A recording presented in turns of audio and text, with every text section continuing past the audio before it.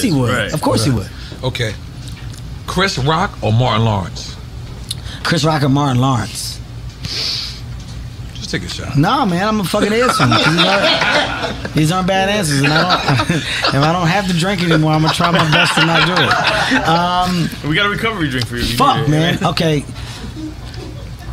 Martin is so dope because Martin is responsible.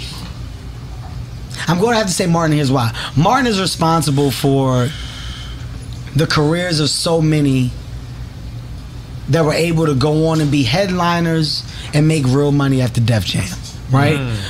This is not a talent answer in my opinion. I'm putting Martin above Chris because Martin shifted the culture in comedy. If Martin hugged you after Def Jam, if Martin put his arm around you after Def Jam, if Martin called you back out after Def Jam, opportunities came to that person because of that. If Martin said, that motherfucker was funny, y'all stop playing and give it up, one of the baddest, like if he said that, if Martin verbalized that, it's along the same lines of Jimmy Carson back in the day. They said if Jimmy told you to sit on the couch, oh my God. Johnny Carson. Johnny Carson, I'm sorry. If Johnny Carson Jimmy told you to Carson, sit I was mad confused. Yeah, Johnny. Nah, but he was called Jimmy back. I was like, who the fuck is Jimmy? They said if Johnny invited a comic to the couch, that changed everything. It was huge. For that yeah.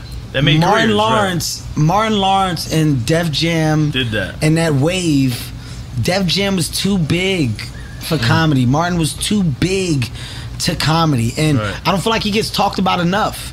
I don't feel like people fucking understand how great Martin Lawrence is and was. So I put him above Chris simply because of that.